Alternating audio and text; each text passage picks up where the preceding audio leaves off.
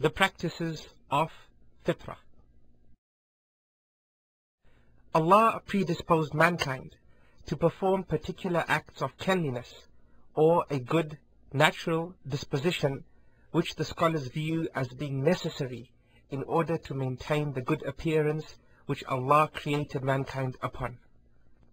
Aisha, may Allah be pleased with her, summarized these acts for us when she reported that the Prophet, peace and blessings be upon him, said, 10 things are part of Fitrah, a good natural disposition. They are trimming the moustache, letting the beard grow, using the siwak, rinsing the nose clean with water, clipping the finger and toenails, washing the knuckles, plucking the armpit hair, removing the pubic hair, cleaning the private parts with water after using the toilet, and rinsing out the mouth with water.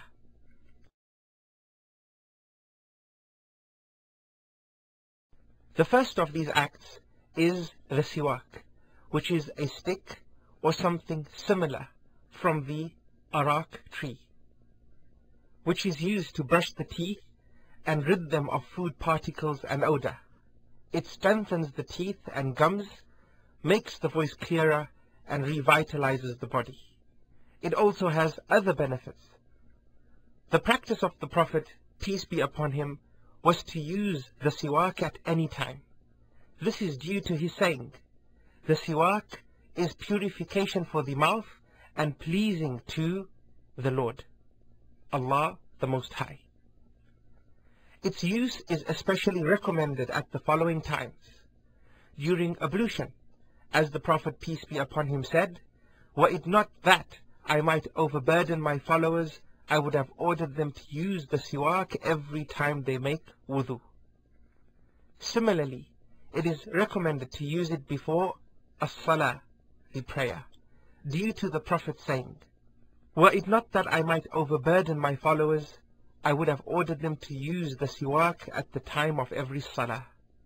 And it is also recommended when one enters one's house, as Miqdam narrated from his father, may Allah be pleased with him, that he said, I asked Aisha, may Allah be pleased with her, what does the Prophet, peace and blessings be upon him, do first when he enters his house? She replied, he uses the siwak. It is recommended to use the siwak upon waking up from sleep. It has been reported that Hudayfa, may Allah be pleased with him, said, when the Prophet wakes up in the night, he cleans his mouth with the siwak.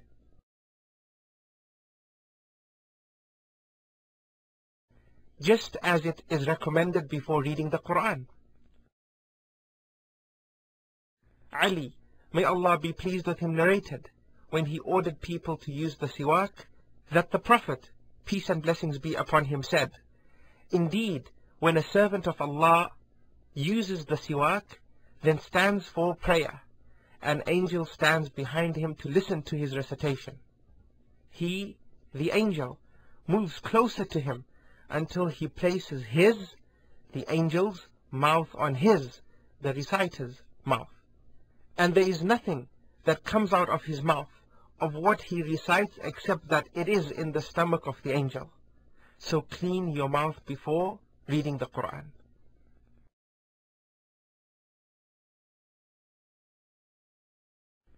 Rinsing the mouth out with water is also one of the acts of Fitrah, a good natural disposition, and this entails putting water into the mouth and swishing it around.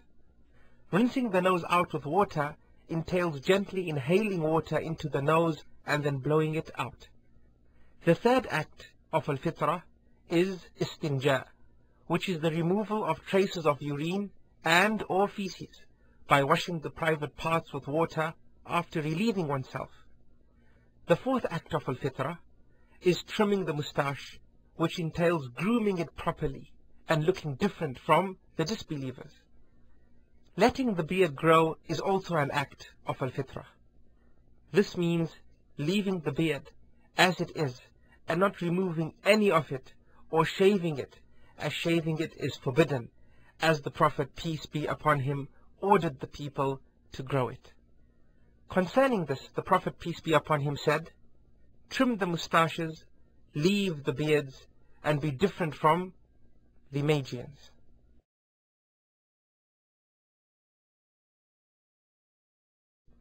As for the sixth act of al-Fitrah, it is the removal of the pubic hair, which means shaving or cutting the pubic hair surrounding the private parts. One of the acts which are also al-Fitrah is obligatory male circumcision. It is the removal of the foreskin from the head of the penis. What is similar to this is female trimming, which is the reduction of the extra skin above the clitoris. It is a recommended act which limits any excessive desire of the woman. This is according to the hadith where the Prophet, peace and blessings be upon him, ordered Atiyah, "Be light in your cutting and do not remove any flesh." That is, just trim the foreskin that's over the clitoris. For it gives some smiles to her face and brightens it, and is more pleasing for her husband.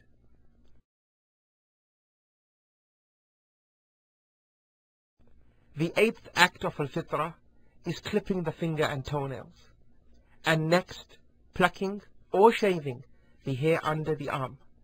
By so doing, neatness is achieved and bad odors associated with hair growing there is avoided.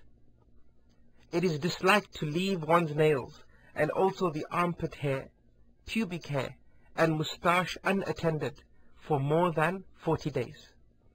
As it is reported from Anas ibn Malik, may Allah be pleased with him, that he said, the Prophet, peace and blessings be upon him, prescribed a time limit for the trimming of the moustache, clipping the nails, shaving the pubic hair and the armpit, that they should not be left unattended for more than 40 days.